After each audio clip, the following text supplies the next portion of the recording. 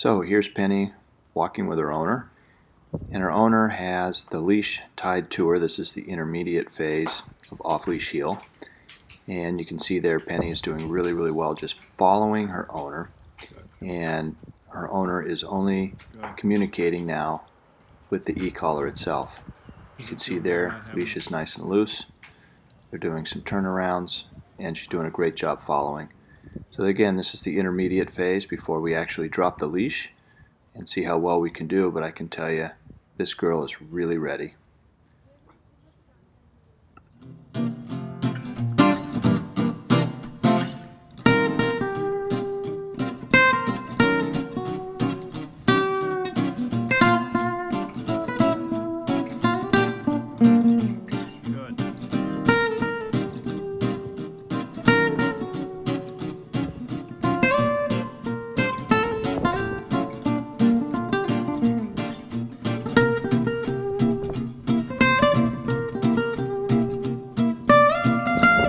Now we're working on some recall from place caught to place caught, and Penny has a really good recall at this point, and we kind of throw in the added challenge of not only recall but laying down in place.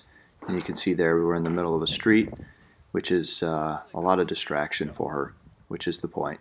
We're really just kind of testing her out here. And what you can see here is she gets a little confused. She doesn't come all the way up. And in part because her owner is kind of pointing to it, and it's confusing her a little bit. So body language is really important during these exercises.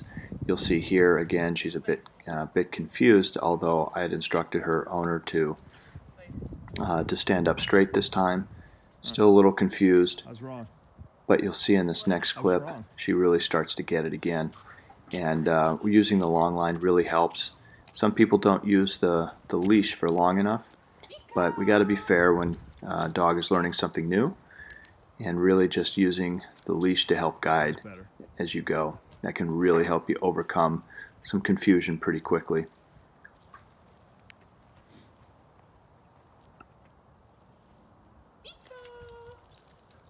No. Place. There you go. And in this one we put some bark on the ground because she loves bark, so it's a nice distraction.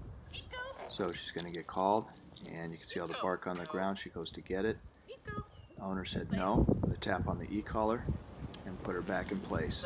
So this is a great way to work on distractions during recall as well.